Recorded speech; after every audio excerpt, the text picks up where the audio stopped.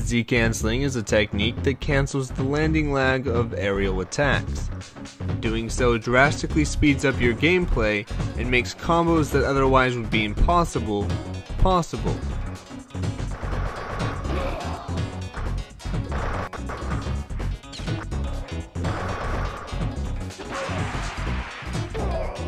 Landing an aerial attack on the ground causes your character to go into a short animation. These animations are called air attack landing animations. Depending on the attack, these animations last around 20 to 30 frames, and during that time, you're unable to move. However, Z-canceling these attacks reduces their lag to 4 frames, basically allowing you to move a hell of a lot quicker.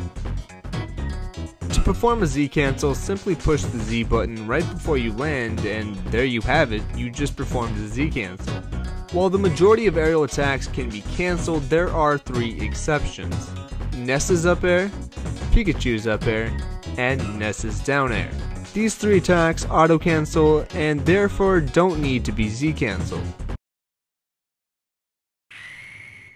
Hey gamers, in this video I'm going to be showing you how to pivot in Smash Bros. 64. So let's get right into it. Now, pivoting is a useful technique that can be used for grabbing opponents, grabbing the ledge, and tricking your opponents in general. So this is the basic hand movement for moving towards the right and pivoting to the left.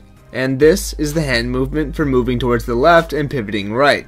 Now, it's hard to see on camera because you have to do it pretty quickly, but I'll try my best to explain. A pivot can only be performed during the beginning of your character's dash. So let's start out by attempting to move to the right and pivoting towards the left.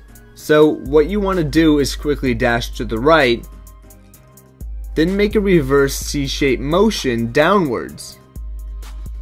And when you get towards the bottom, quickly let go of the thumbstick and let it return back to its neutral position. So to do it the opposite direction, you make a C-shaped motion starting from the top, and just like before, once you get towards the bottom, quickly let go of the thumbstick and let it return back to its neutral position. If you do it correctly, your character should look something like this.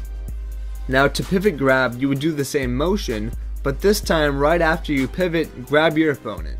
Now you're probably asking, why would I want to do that? Why not just run up and grab him normally? Well, pivot grabbing is pretty situational, and in a lot of cases going for a normal grab would be the better way to go.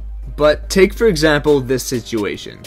Let's pretend that you're Captain Falcon and you want to grab Pikachu and throw him off the edge to his death. Seems simple, right? Just run up and throw him backwards, get the kill, and move on. But let's say you're in this situation. You're here and Pikachu's here. Now, you can't just run up and throw him backwards anymore because at this part of the stage, a back throw at this percent won't kill. And also at this percent, a forward throw from Falcon won't allow you to follow up with any type of combo.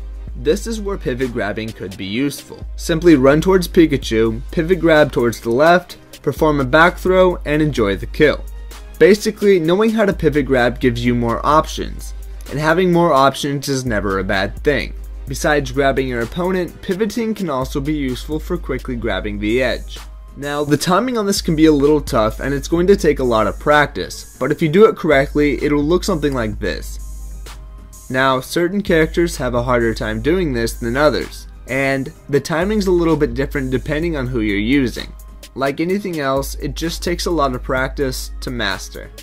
One thing you can do if you're having issues with this is pivot right before the ledge and then jump and fast fall towards the ledge to grab it. It's not as fast, but it's still very useful.